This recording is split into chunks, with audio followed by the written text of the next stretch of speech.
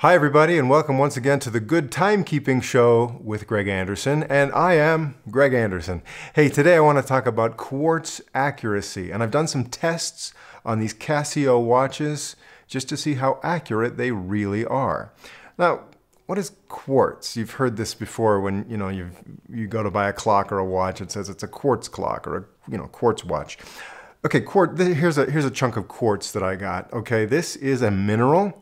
It's made up of silicon and oxygen, and well, it has certain electrical properties which makes it useful for timekeeping circuitry in electronics. Okay, quartz is stable for those sorts of purposes. Also, quartz is pretty common, pretty abundant on the Earth. That means it's easy to get and pretty much pretty cheap to use in manufacturing. So it's been, sometime in the last 50 years or so that quartz has become much more common in household items like clocks and watches. So if you look back before the 1970s, most wristwatches were mechanical, wind them up, every day or whatever.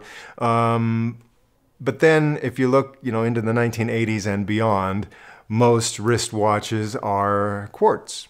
Okay, so a little piece of quartz inside the circuitry is oscillating at a frequency of, I'm told, 2 to the 15th power. That's 32,768 cycles per second if you're quick with your math. Okay, so that's how many oscillations that the circuit is counting, and each time it gets to 32,768, it advances by 1 second.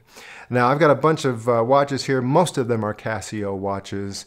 And well, these watches run on quartz circuitry. So they got a little quartz crystal in there, and they're oscillating, and they're counting, and they're keeping time based on the quartz. And, well, quartz is not perfect. So, the time is not going to be perfect. And, in fact, Casio these days publishes in the instructions, the owner's manual for each of these watches, what is their predicted accuracy. Is it going to gain or lose a certain number of seconds per month? And so you'll find that right there in the owner's manual. And according to the specifications on most of these watches, they should be accurate to within 20 seconds per month. Some of them, the specifications say plus or minus 15 seconds per month. And some of the less expensive ones, like this one here, are said to be accurate to within 30 seconds a month. So 1 second per day. Not too bad. If you're resetting your watch every 6 months because of daylight saving time, or twice a year, let's just say, for daylight saving time, then being off by a few seconds a month probably won't bother you very much. But of course, for a guy like me, the good timekeeper, I want the watches to be even more accurate than that. So what you can do is you could just, every few days or however often you think it's necessary, just go in and press a couple of buttons and just reset the seconds to 0 based on some other clock reference you have, either something from the internet or you've got a clock with radio control or something like that on it. A lot of these watches I have in this collection here do have built-in atomic time receivers. And a lot of these, Casio has what they call multiband 6. So depending on where you are, that watch will try to receive the atomic time information and update itself every day. However, even with those watches that have the built-in atomic time reception, most of the time they are relying on quartz accuracy just for normal operation, and maybe just once a day, if they can set themselves, then they'll do that and they'll stop. And that saves battery power, so you don't have to fire up that little receiver inside of it 24 hours a day. Just, once a day, it'll check. Some of these, if it doesn't work the first time, it'll try the next hour, and this is the kind of thing that keeps most of these accurate. And then some of these watches, they don't have the built-in atomic time reception at all, like this one. So therefore, it's always going to rely on the built-in quartz accuracy. All right, so I decided to run a test and set all of these watches to the correct time, right down to the second, using some atomic time reference that I had. Or in the case of the watches that had that built in, I made sure that they all were able to receive and correct themselves with atomic time information on that day that I started my experiment. Okay, the experiment was how accurate will they be after 1 month of no adjustments, okay?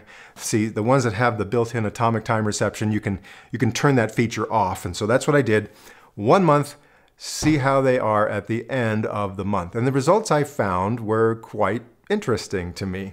Now, I have a couple of older watches, over 30 years old, and I expected them to perhaps not be as accurate as the newer ones for 2 reasons.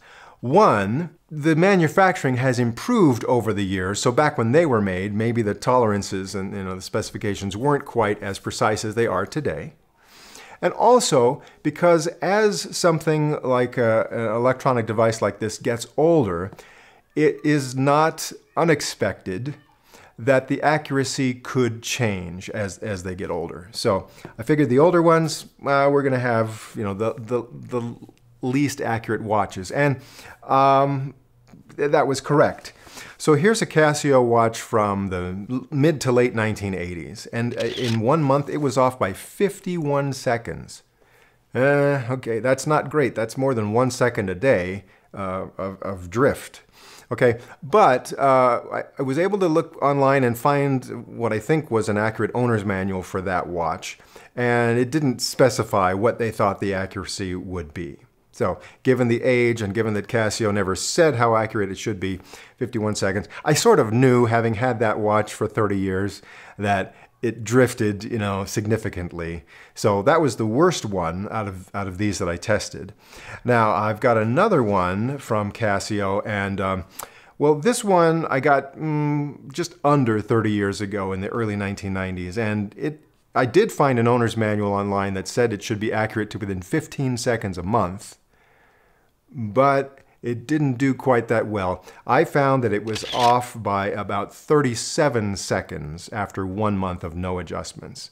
So again, I kind of expected that, but well, anyway. Okay, the next one was off by, again, 37 seconds, and this is an older watch. I wasn't able to find a manual, so I don't know what it's supposed to do.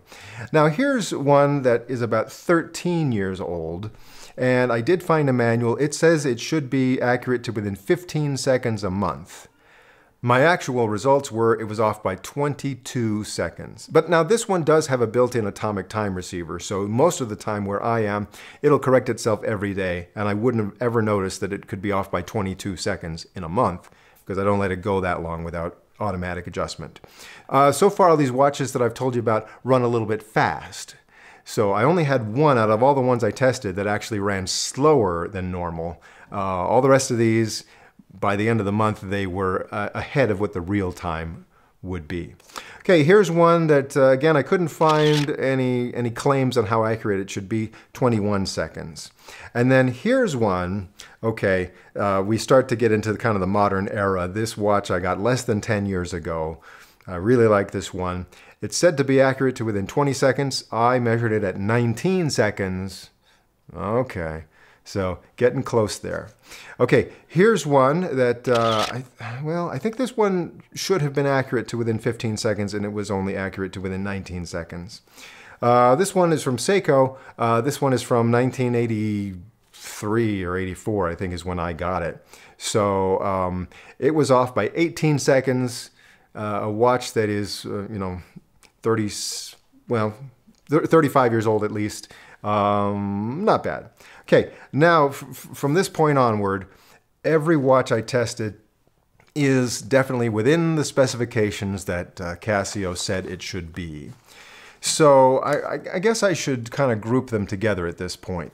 Because what I found was that even though a watch might have the same module as another watch, and it might even be made in the same factory, it may even look the same. I have a few watches here that are duplicates. They look just like each other. They did not keep time at exactly the same rate as each other. However, within specifications, they did keep accurate enough time based on Casio's claims. So here's a whole box full of variations of the AWG M100 watch. Now, they all use the same module, so in theory, they would all be just as accurate as each other. However, not quite. What I found was, and I kind of organized them here from the most accurate down to the least accurate. And out of these AWG M100 watches, what I found were that The least accurate ones were between 11 and 13 seconds. So 4 of these were within, between 11 and 13 seconds off. The next 3 were within 9 or 10 seconds. The next 3 were somewhere between 5 and 7 seconds off. And actually, these are a couple of the most recent ones I got. These 2 here were less than 4 seconds wrong after a month. So pretty good. Again, in theory, you'd think they'd all be the same.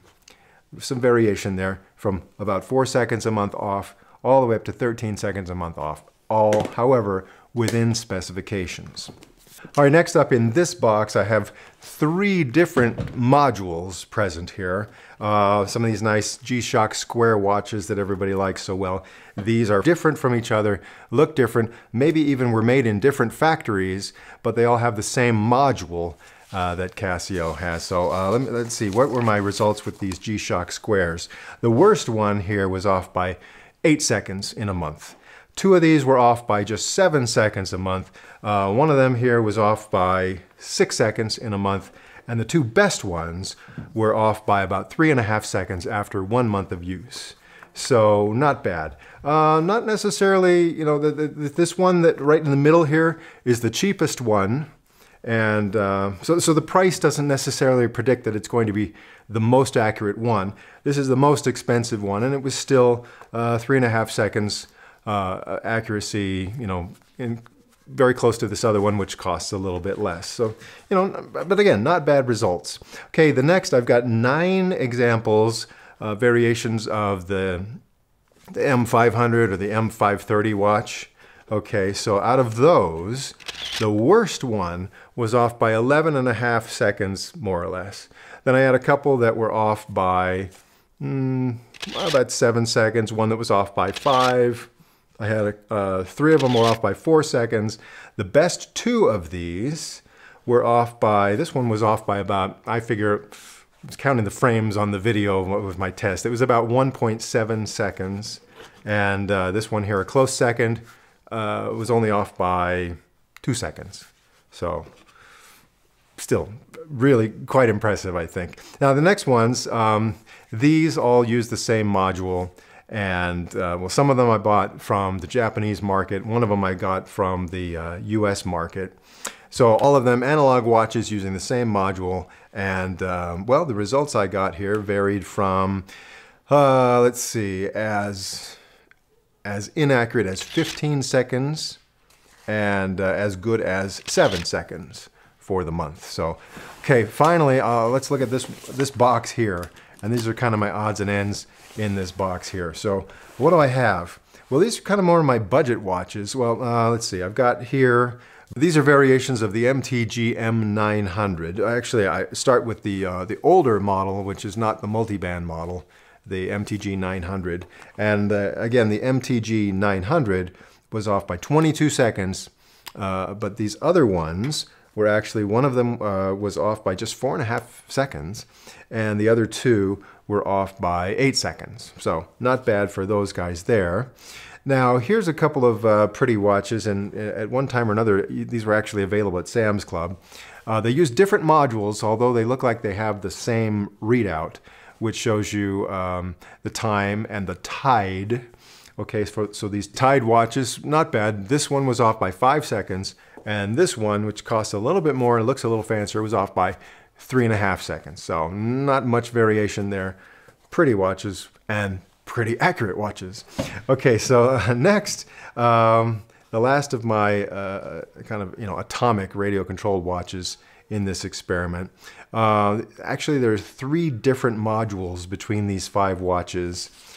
And they're budget watches, so they're only advertised to be accurate within 20 seconds, not 15. However, they did fine. The least accurate one was off by 13 seconds. The next most accurate one was off by 8 seconds.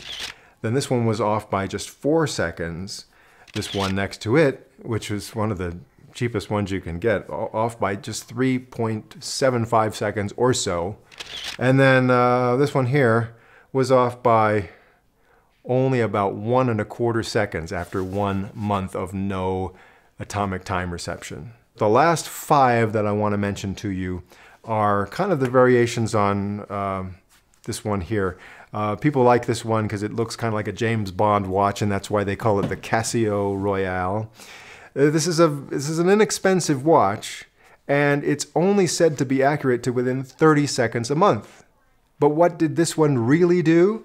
Well, the actual accuracy on this one was 7 seconds. 7 seconds a month. Now the good news is that even though it was off by 7 seconds, the other ones actually performed better than that. Except there was one, out of all of these, there was just one that actually ran slower than real time. Still within specifications, this one here was slow by 12 seconds after a month. So I don't know why. All the others ran fast except this one. We'll see. Maybe I could check it again in a few years and see what happens. So anyway, not bad here. But these three right here, I'm telling you, these are the cheapest ones out of this whole collection. So what happened was I went to a Walmart and they were doing some closeouts on watches. And see, these are normally like 20 bucks each. And they were selling them for like $10 or $11 each, right? So how did they do? This one here, after 1 month, was wrong by 2.6 seconds. And it was one of the cheapest ones in this collection. This orange one here was off by 1.5 seconds after a whole month. 10-year battery, off by 1.5 seconds a month. I'm telling you. And then this one here, the grand prize winner of the bunch, this one was only slightly better than this one here, which again was not expensive, relatively speaking. And this one was off by, I figured, about 1 1/6 seconds. I was trying to do like a photo finish on video. Yeah, 1 1/6 seconds per month on this watch that cost about $10 when I bought it at a closeout Walmart thing. So not bad. The resin black version of the Casio Royale, the most accurate watch of all of these if you don't cheat by using radio control on some of your little more pricier watches. So, all right, that's what happens to Quartz watches when you let them run for a whole month without any kind of correction. And of course, I use most of these, I have them set so that they do the little hourly chime, just a little beep every hour. And so after a month, when they weren't synchronized anymore, it sounded like this.